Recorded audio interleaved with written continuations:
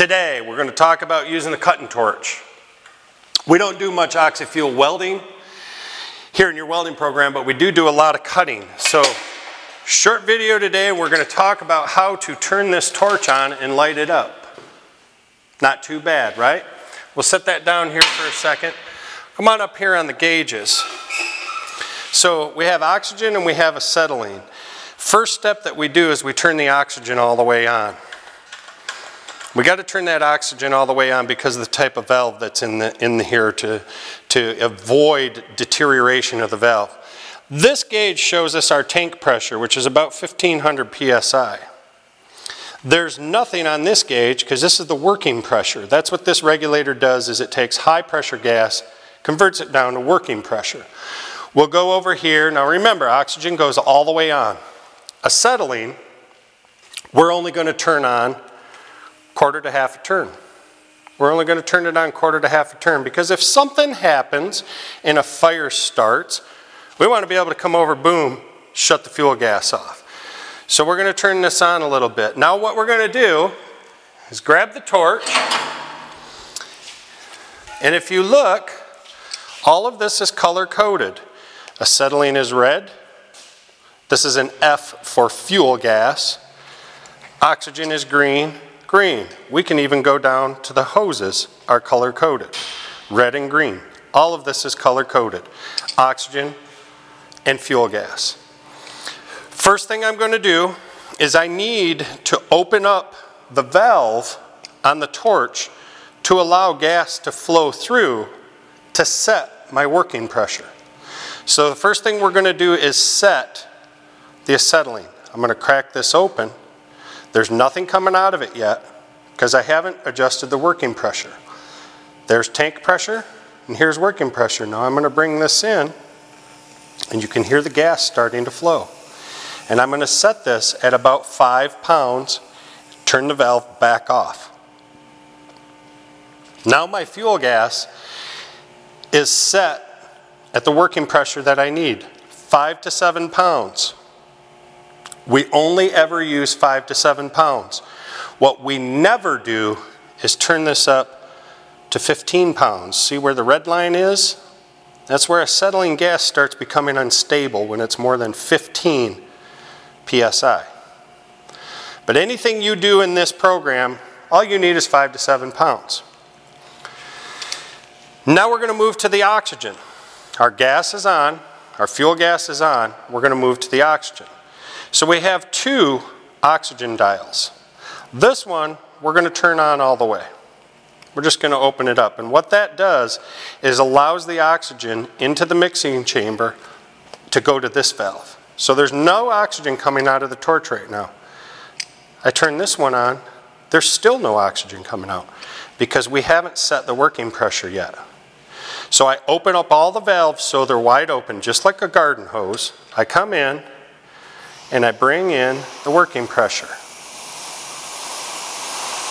The working pressure should be about 40 to 50 psi.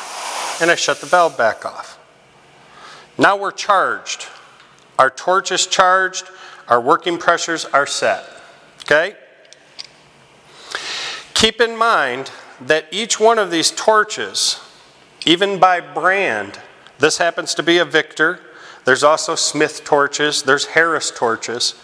These are proprietary torches. And each one of these tips have a marking on them, a stamp on them that's a number or a letter. And your instructors can provide you with a chart that shows you what kind of working pressures for the tip that you're using. The tips have holes in the end of them. Some of the holes are smaller, some of them are bigger. Some of these tips are longer for thicker metal, bigger torches. So your reference to find out what kind of working pressures to set your torch at come off from a chart that's provided by the company that makes the torch. So now we're all set. Our oxygen is on all the way. Our acetylene is on half a turn. We open up the valves. We set our working pressures, and now we're ready to light a flame.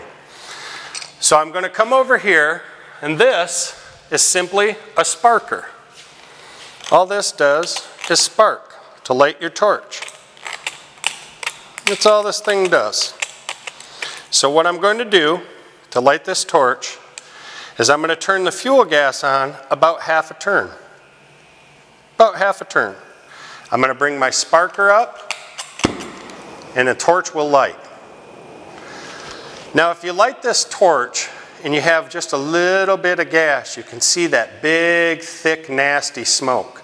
That's not enough fuel gas. So we're going to bring this fuel gas up a little bit more and a little bit more until that smoke disappears and just turns into a light gray smoke. Once I have my fuel gas set, I'm going to start adding my oxygen up here because remember, this one's already wide open. So this is our control. Now I'm going to slowly add oxygen in. Turn it on very slow and watch what happens to the flame. Now that's a nice neutral flame. You can see that it's not loud and screaming. Most importantly, those inner feathers of that flame are about 1/4 of an inch off from the tip. I can turn it up a little more gas, a little more oxygen, and now our flame is set. The only other thing to talk about is the lever. When I hit this lever, now I'm going to have a direct blast of oxygen going through the center of the tip to blow the molten metal out of the way.